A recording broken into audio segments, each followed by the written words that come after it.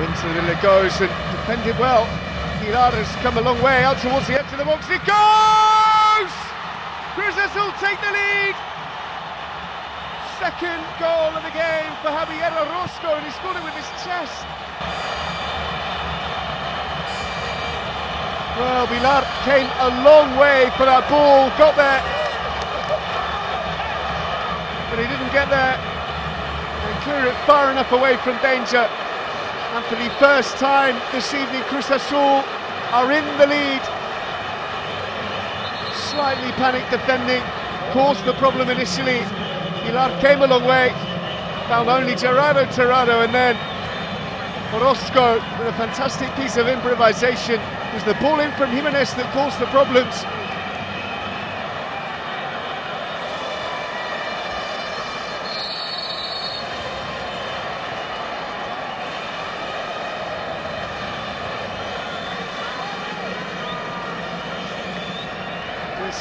An excellent improvised finish from Orozco.